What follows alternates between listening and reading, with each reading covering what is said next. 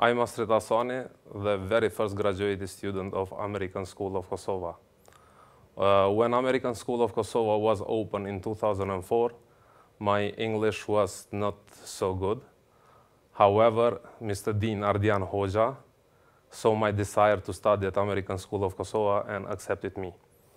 I am very grateful to him because as a result of my hard work and with the help of other colleagues at American School of Kosovo, of course, I learned my English skills, and as a result, I got accepted at American University in Kosovo. While at ASK, I was president of student government, which has helped me a lot for my leadership skills. Later on, I was also elected the president of American University in Kosovo student government.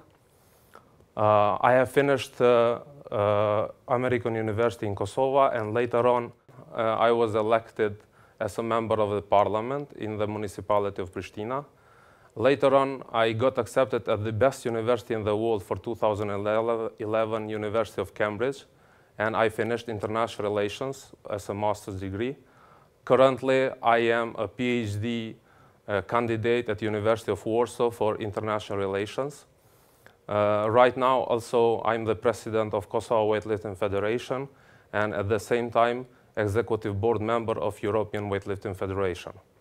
At American School of Kosovo, the networking is very important because we as a ASK community help each other. Especially, this is a great potential for the professional and business opportunities.